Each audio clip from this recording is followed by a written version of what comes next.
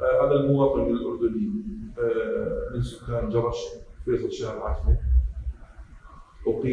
ولدت وتربيت في هذه البلدة الكريمة الجميلة السياحية، وترعرعت في هذه البلد، وتعينت وظيفة إمام في هذا المسجد الهاشمي منذ تقريبا 30 عاما في هذا المسجد.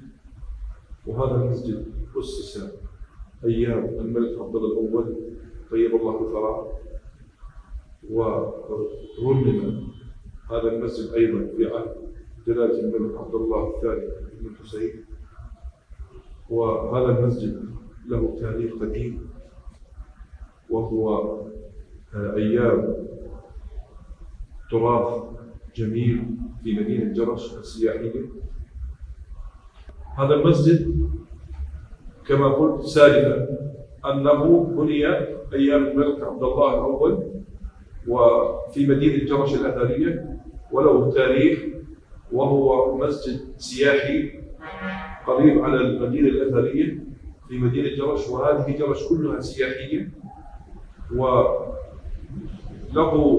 يعني مناظر جميلة خلابة يجلب السواح إلى مدينة جرش.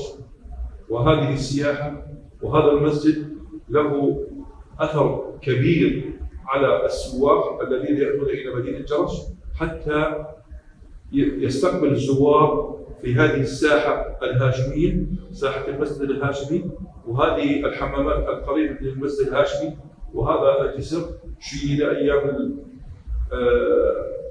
عندما بني هذا المسجد، هذا الجسر، وهو قريب من الأعمدة، من ساحة الأعمدة.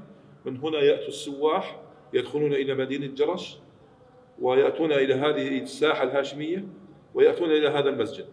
أنا كثير ما أتيت هذا المسجد، هذا الآثار السياحي، موقع جرش، وترعرعت به، ولي فيه أشياء كثيرة وتاريخ كثير.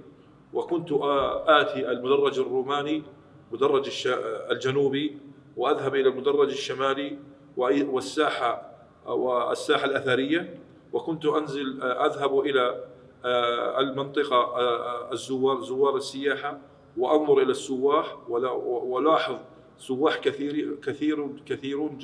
كثيرون ويأتون إلى جرش.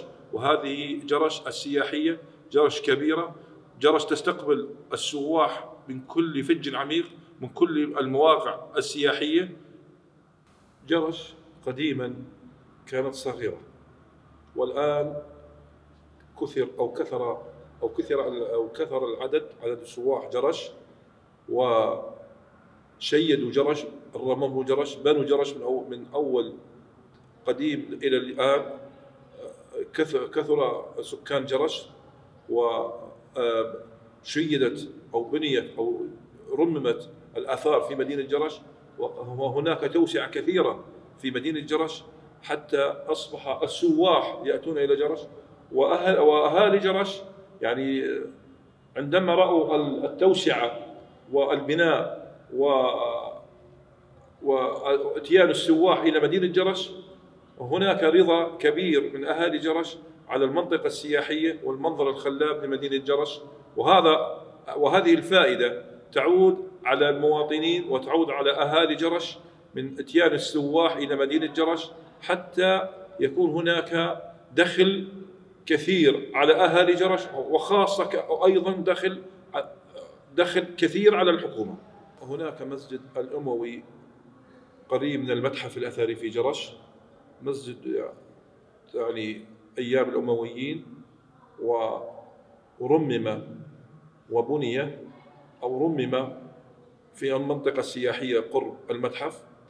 وقبل 5 سنوات أقيمت صلاة العيد في الساحة الأثرية، ساحة الأعمدة، وأقيمت صلاة العيد، وتبارك الله ما شاء الله هناك حضور كثير، والناس يعني جميع الناس ارتاحت لهذه الصلاة. وأقيم صلاة العيد وخطب الإمام وخطبة العيد، وكان هناك ارتياح كثير من كثير الناس يقولون يا ريت أن تكون هناك دائما صلاة العيد في الساحة الأثرية، حتى يكون منطقة سياحية، حتى يعلم الناس أن كل أهالي جرش يحبون هذا المكان السياحي الأثري في مدينة جرش.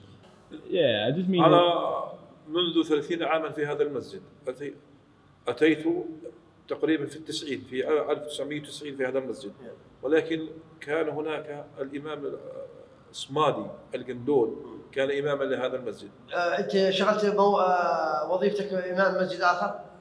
لا ما اشتغلت إمام مسجد، ما اشتغلت، لا. وأنا في هذا المسجد أقيم في هذا المسجد. هذا المسجد له تاريخ قديم وحديث، ويأتون السواح إلى مدينة جرش، وأنا كثير مبسوط مندهش على هذا القدوم الناس، خاصة السواح من خارج الأردن يأتون إلى الأردن وينظرون إلى هذه الساحة وإلى هذا المسجد الكبير، أكبر مسجد في مدينة جرش. وهذا المسجد له تاريخ وله آثار وله حضارة وهو قديم، ويأتون الناس من كل مكان حتى ينظرون إلى هذا المسجد. وأنا مبسوط كثير على جية أو إلى أتيان الناس إلى مدينة جرش.